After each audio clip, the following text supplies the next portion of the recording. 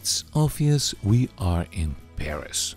As we try to obedient to stay home as much as we can in these crazy times, I thought it might be fun to take you out for this episode to this magnificent, bustling city. And I know that lots of my students really love to go to France and would like to go there to do some painting.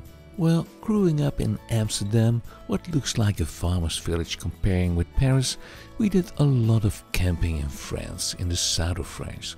And we always visited Paris on our way to the south, risking our lives on the infamous highway, the périphérique. But it was always worthwhile to do it. In this episode, I will show you around and tell you how I was inspired to make the next painting of a Paris alley. So let me take you by the hand and lead you to the streets of Paris. I show you something to make you change your mind. Hello and welcome in my studio. Today we're going to do an exciting painting of a medieval alley behind the Sacré-Cœur in Paris. Believe me, we have a lot to do, so at work. Yes, at work. When you start a city street, you need an horizon with two vanishing points. We use the palette stick as a ruler, and on 1/3 we make an horizon which we never will see. In the corners we place two crosses for the vanishing points. We draw the first vertical line for the first wall. And not quite straight, because in medieval Paris nothing is straight. When we start doing the windows, we really have to watch out that we got the right perspective. The upper part of the left point of the window goes in the direction of the right vanishing point down below. And all my lines go to that same vanishing point. And this is how we create perspective.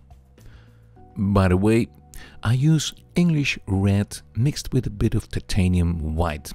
And this works great for basic drawings, as the red will come back a long time to other layers of paint. And this might be very handy if you got confused or lost. You always can find back your first drawing lines. The dark windows can be filled up with English red. And sorry for the wild movements with the stick, but otherwise it's not gonna work. It looks very mathematic, but at the end we will loosen up the lines and make it more romantic. Don't forget, in a 2000-year-old city, the old houses are leaning to each other, keeping the group standing up like the big giant trees in Cathedral Cove. So be advised, for the next 2.5 hours you will see me drawing lines and more lines. So don't fall asleep. Nah, no worries, I'm only teasing. I will skip some parts and start the painting, but I got something new for you. Within 3 weeks I will have an extended version available on our website with hours of painting and mixing tricks. So this might be interesting for the painters and students among you to learn some interesting techniques. So for now, we skip some parts and you will see that the perspective lines created already a kind of depth, and the steps will certainly help. We let it all dry for a couple of days and then we can move on. I filled in the dark parts with English red, and the flower pots in the front will get the same treatment. So this is our worksheet, all complete.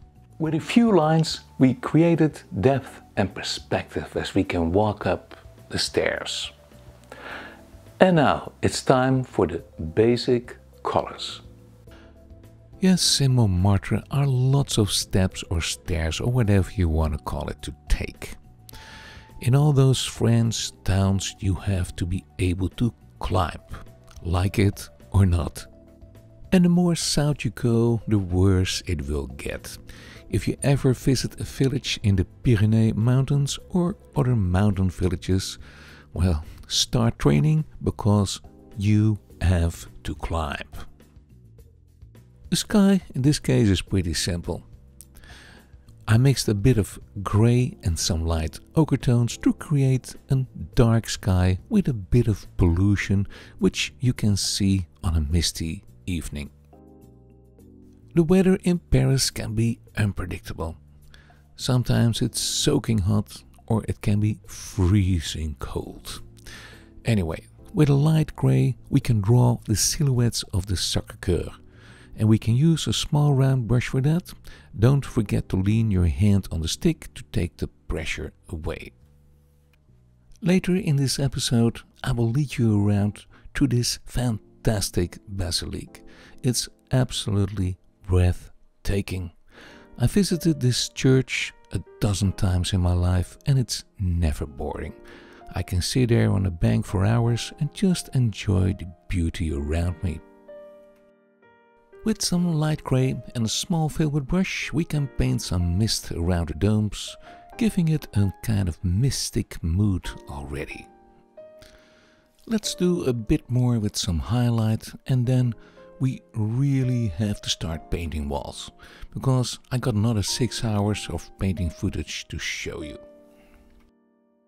Let's pretend there is on the top of the hill a little hallway where you can walk through to another part of the mountain. It will be lighted by a little lamp, which is still not there. So we use dark yellow with a bit of red to create a warm light effect, almost orange. Maybe there's a door to another hallway. Who knows? We are just fantasizing. If you ever walk to French and Italian cities, you will see tons of these hidden hallways. Maybe this was an old gateway built by the Romans. Who knows? Maybe you had to pay to pass this old gate. And if you didn't pay, you could walk around the mountain for a 2-day walk and probably you were killed and robbed by highwaymen. Yes, those times were rough. You see, when I'm painting, I always make up little stories. It makes it just more exciting. We can fill in the walls with a combination of a light ochre tone and a light grey tone. I didn't mix it too well because these old walls are rough. On top we can shut it off with a grey rusty gutter. As the light is coming from the right, we can paint some shadows with a middle grey tone and fade them out. I told you already, it's early in the evening with lots of dark clouds, but maybe there is a low sun peeping through these ancient alleys, which gives us painters an exciting light to play with. And with the help of the stick, we can paint the big gutter on the other building. As this side is in the shadow, we keep it dark, adding a bit more grey and some burnt sienna. And this will give a great ancient looking wall, which is beaten up by wind, rain, snow and other bad times. Now let's make the window dark, just with a dark grey, and with a bluish grey we can give the impression of a sky reflecting in the glass. For painting the windows and the extensions, the stick is always a great help. Remember, these are all sturdy and simple condos with no luxury, keep that in mind. The left wall is catching the late sunlight, so we keep it light with light ochre and grey, just filling it in with the filbert brush. With a dark grey we can create some shadow of the gutter faded out to create a nice gradient. And now the fun part starts. We are playing with the knife. I put a little roll of highlight on the knife and start scratching over the wall. Important is that the underlayer is wet. Never go with your knife over a dry underlayer. That doesn't work, although not for these kind of walls. To make it more worn out, we can use more dark grey and burnt sienna. As mold is dripping down under the window, we can scratch the dark colors downwards there too, which looks fantastic. See how far you want to go with worning out these walls. Now let's do one more window, because this guy has wooden shutters. You will find these old shutters everywhere in Belgium and France to keep the houses cool and dark. For these shutters we can use a bit of grey and blue to make it worn out. Let's paint the walls on the other side of the alley with the same sandstone colors, but a bit darker to create contrast. First we take a little break because I want to show you Montmartre. We are in the ancient heart of Lutetia, like the Romans used to call it. More than 2000 years ago, the Parisci, a Celtic tribe, settled a fisherman village on an island in the river Seine. So if you ever do the walk on Montmartre, remember you are walking over 2000 years of history. In the old quarter of Montmartre, you will see typical French houses and alleys like this one. Very high and small. And you will discover little beauties like Deux Moulins ici, here on the corner of the street. I'm always talking French. Let's follow the old defense wall and see more typical corner houses like this. And suddenly, in the middle of the city, you will see a real winery, Vignes du Clos Montmartre. If you walk along, we can taste this wine at the famous café Le Consulat and have a croissant in the Bonne Franquette, both world famous because of the drinks and food. And after a delicious glass of wine we take the right alley, and this is the place where I got inspired for our alley painting.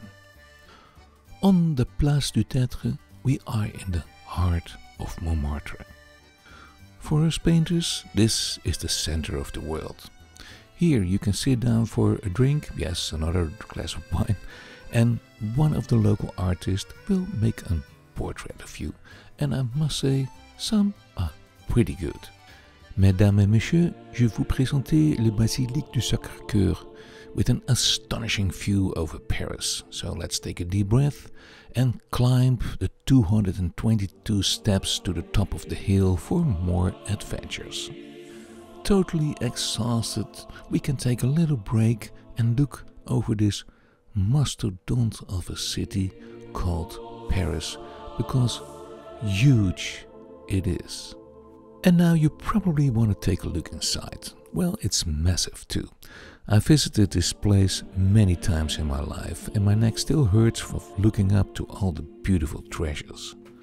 And you probably want to ask, why did the French build a big basilique like this on the top of the hill? Well, the basilique was built to honor the 50,000 war victims of the French-German War of 1870. Yeah, the Germans and the French, they never get along in those days. Anyway, the clock of the church is one of the biggest clocks in the world, weighing 19 tons. 28 horses and hundreds of people were working day and night to get it all up the hill into the tower. The worship of the Holy Sacrament is ongoing and pilgrims all over the world are coming to this basilique. And let me tell you, wandering through this beautiful basilique makes you very humble and small. You will be impressed by so much man-made beauty. And probably you want to take a look high up in this tower. Well, let me tell you a secret what most of the visitors don't know or just miss. First, we have to step outside into the hell sunlight, which will blind your eyes for a while. Then you go on the right into this little creepy alley where nobody dares to go. That is, almost nobody. You pay a few coins to the lady who is sitting there for ages, and then she will send you into the catacomb du Sacré-Cœur. You will follow a crazy number of extreme narrow steps and corridors where you expect to meet Quasimodo anytime. However, I remember now he was living in a different church, the Notre Dame, so no worries. And brave as we are struggling to all kinds of creepy steps and narrow corridors and discover the first view where a stone devil is a guardian over us poor mortals. We're gonna speed up a bit because it seems to become an endless trip to heaven or hell, just what you want. And then, totally exhausted and almost having a heart attack, we see this encouraging sign. It says, very friendly, one more effort, only 76 steps left. And yes, you want to scream and curse, but we are brave, and with trembling knees we follow the incredible narrow steps where you hardly can breathe. But the reward is big. Et voilà, mesdames et messieurs, the best view ever over your beloved romantic city, Paris. Isn't that fantastic? And you are there all alone because nobody else was crazy enough to do this climbing exercise. And of course, we like to stay and chat, but we have to step down again and go back working on our painting. Yes, I did my best to give you a good impression of Montmartre. In the meantime, I did the wall with a knife. And let me show you how we can paint a medieval old door, like there are thousands of them in old French cities. I mixed a bit of earth green with yellow ochre and painted the upper side of the door with a filbert brush. To make it rotten and old, I went into some burnt sienna and grey and moved it up into the green. Just keep on fading in till you're happy with the result. At the upper part we can do a bit more dark. With a knife I scratched over it with a bit of grey, and this will make it really old and worn out. With dark grey we can damage the upper wall a bit more and draw the door in this wooden cover. On the extended version you will see more details. The damage in the corner of the wall gives us a great look into history. These houses were built with rocks stapled up like a giant jigsaw puzzle till everything fitted.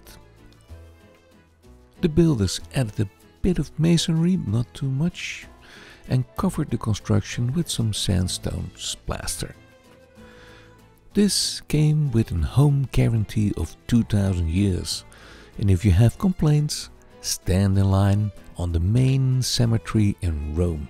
There rest in peace, or more in pieces, the guys who invented these techniques.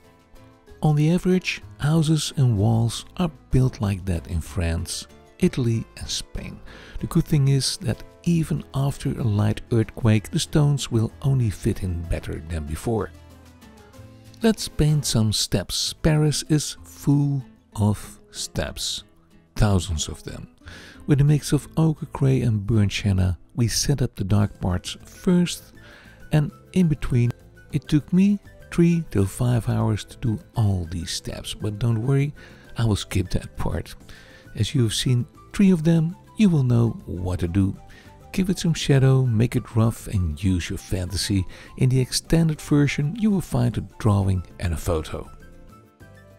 So let's move forward. I sketched a flower pot roughly on the left side, but I will come back to that later. We make the last few steps bigger for a great perspective and 3D illusion, and we fill in the lower part with a sandstone color.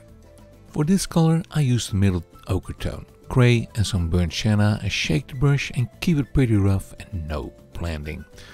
Then we can make a rough sketch with a dark grey for the tiles. The flower pot we can start with dark grey. Paint the middle part with burnt sienna and in the middle an ochre tone for the light. With a clean brush we fade it softly in and we have a flower pot. And yes, I admit I have a serious addiction. I like to paint a water puddle wherever I am. I just can't help it. I have to do it. Maybe it's a bad youth, and no, I was not beaten up or bullied, but I have to paint a reflection. And you saw me doing this tons of times in other episodes, so you know what to do by now. But admit, it's kinda cute. You might have noticed that my street lamp was vanished because he was too low. This can happen, so let's draw a new lamp. Paris was considered in 1558 the light city of Europe, with oil lamps everywhere.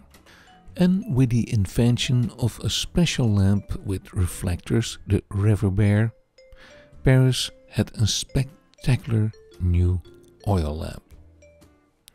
In 1812, the natural gas is here, and there is light everywhere. In 1878, Paris is the first city in Europe who gets electrical light. And at present, Paris is still beating every other city as the light city of the world.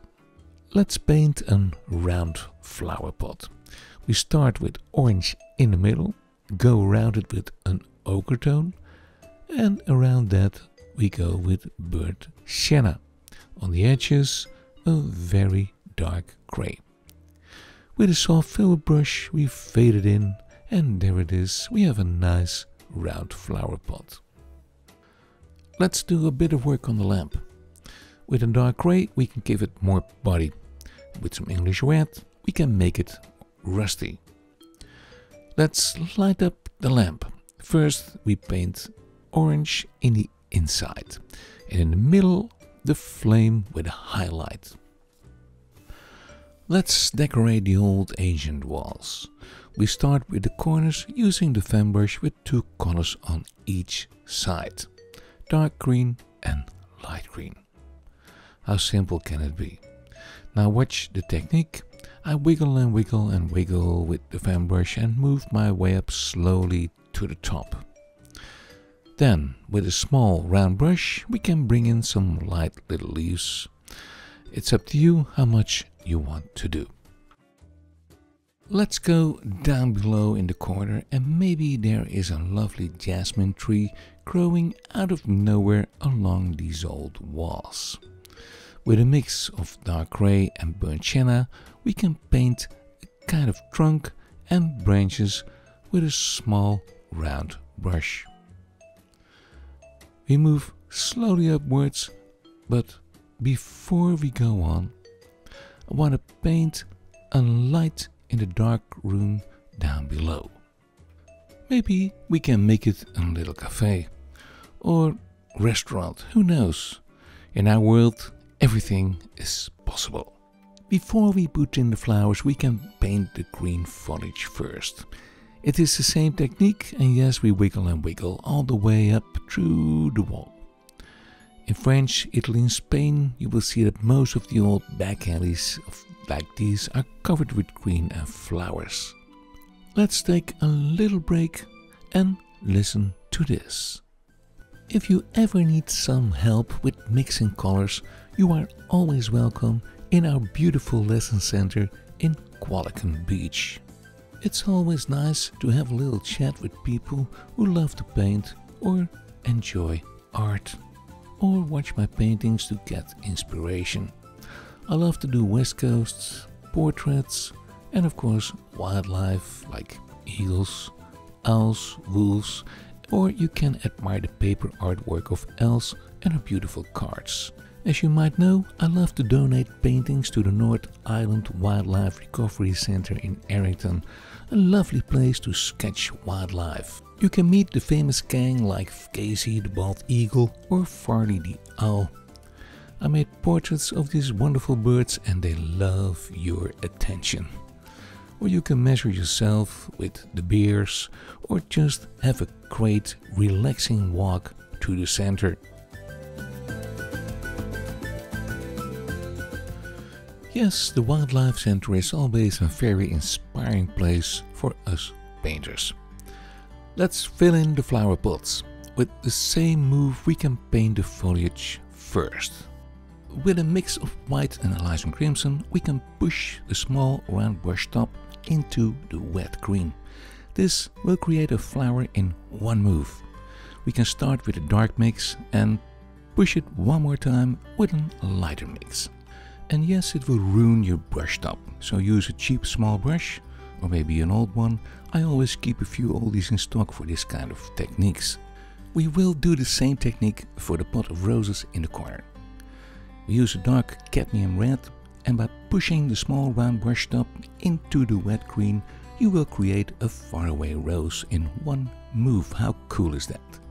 There is, however, one condition: it works only wet in wet. We already made a kind of underlayer and it doesn't always look nice, but green is very transparent, so it always needs a few layers. With a few fallen leaves, it looks pretty romantic. Let's take a look at the gutters above on the right side. In Paris and most of the French cities and villages, gutters and walls are a great opportunity for ivy plants. In Holland we call it blue rain and you name it wisteria. It grows like hell, and if you need a quick coverage of your fence or an ugly wall, that is the solution. But be advised, it will take over other plants and it ruins your wall. But it looks romantic, and that is what we painters need. I will let dry the green underlayer and paint some jasmine flowers in the wet green on the other side using a simple plain white. I did the green foliage one more time to create a wet underlayer. I mixed a bluish purple with ultramarine and Elysium crimson, but I used a bit more blue. And with titanium white I created 3 tones: dark, middle and white. I started with a dark tone and painted the light leaves in by pushing it into the wet paint. And maybe you have to practice a bit, but at the end you will get it. It needs a soft touch, and before you know, we have a nice bunch of wisterias hanging on the old wall. And see how low you want to go. It's up to you, just go ahead and have some fun. Now, I almost forget to put a little lamp in the corridor, otherwise the orange glow makes no sense. And with the city sounds in the background, we might say this painting is done. Like I said, it was a lot of work, but we had a lot of fun too. I will make an extended version like I promised, but give me 3 till 4 weeks. Just check out our new website and you will find it. Thank you so much for watching. Till the next time, and keep on painting.